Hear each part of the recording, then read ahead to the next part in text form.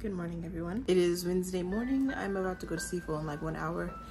And yeah, I'm just about to pack right now. And this time I'm gonna be going out there for a while, maybe probably like 1 week. I took about a week leave. I'm gonna just see how I pack everything. As you can see, it's very messy. Everything is just pulled out, thrown back in. So I'm just gonna see how I pack everything to prepare for being out there for about a week. But to be honest, it's not like I'm really gonna be packing like dressy clothes or anything, because obviously it's like a farm. So I'm just gonna be packing like comfortable clothing and loose clothing. So yeah, let me get ready, pack my clothes and shower and all those things, and I'll see y'all in a bit.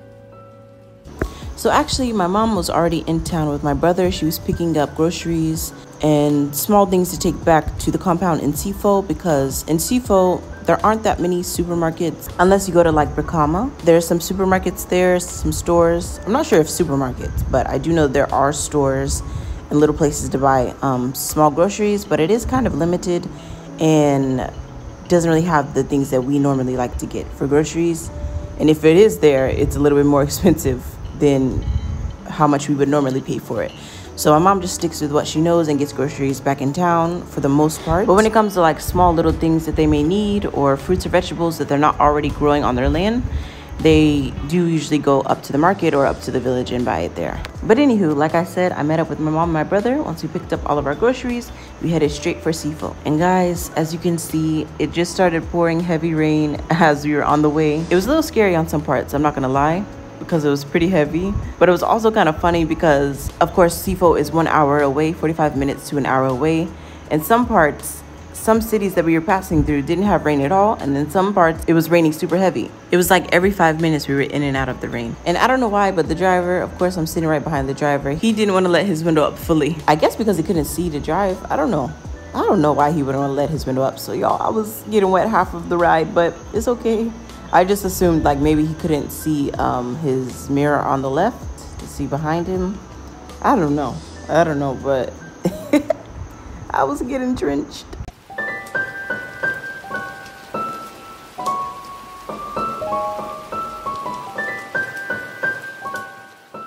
Groceries.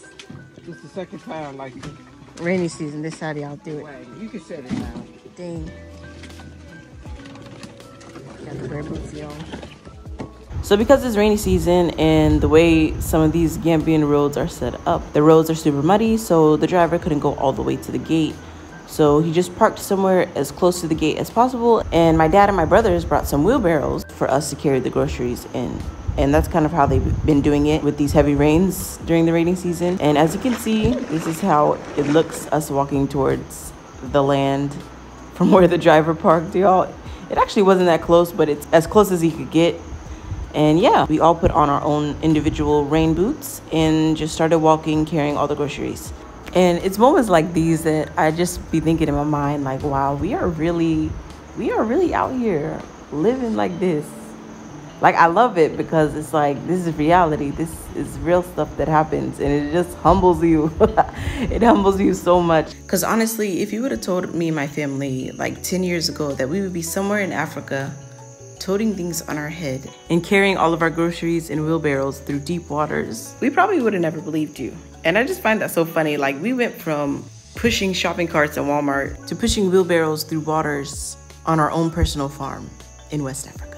Like, isn't that crazy? I'm gonna take some of these iron. Look, you can take them shower, look. I already told him to take some. At least during it. Let it go, just let it all. Let it all. At least it wasn't raining. At least it wasn't raining heavy. Let it go. What the heck? Keep going. Well, here come the rain, actually. That was all fall out. She looked different. Hello, puppy. Gidgy, gidgy, gidgy. Hello, puppy. It's me. It's me. Ooh.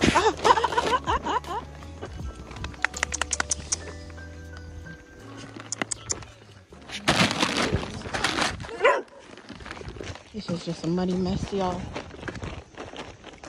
I really thought this was honey. It's so cute. Oh my God, I'm messing up the groceries. Let me get in.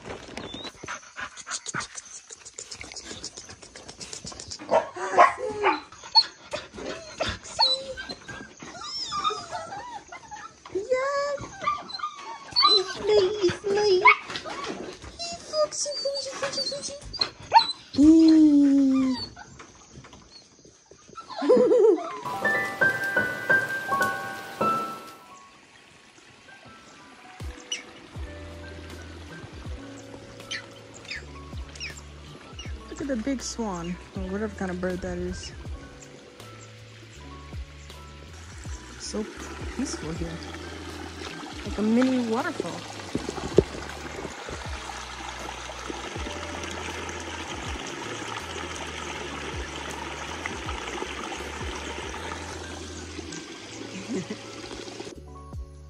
Pretty.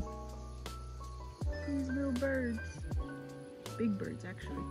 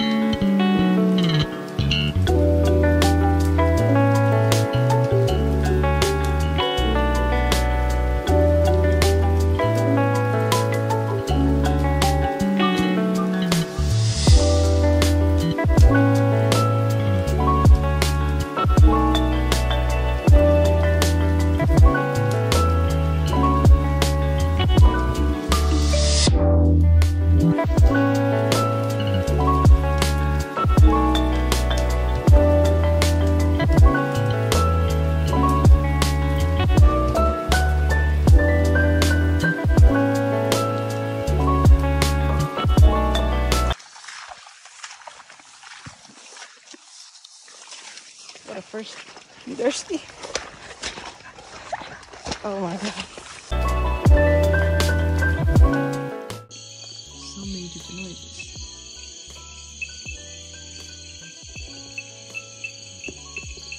It's very relaxing at the same time.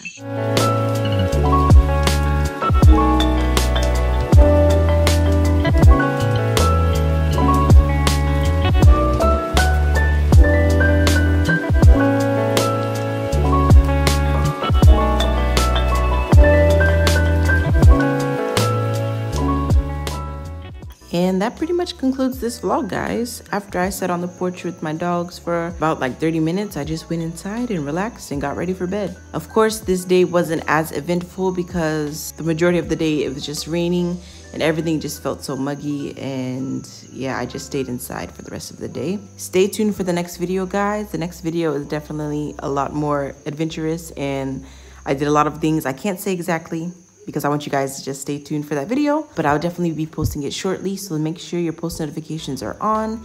If you're new to my channel and this is your first time ever watching, definitely subscribe, like, comment, share, all of those things, guys. And definitely, most of all, just make sure you're in tune for the next video that I'm going to post. Thank you guys so much for watching. I'll see you guys all in the next video. Until then, much love.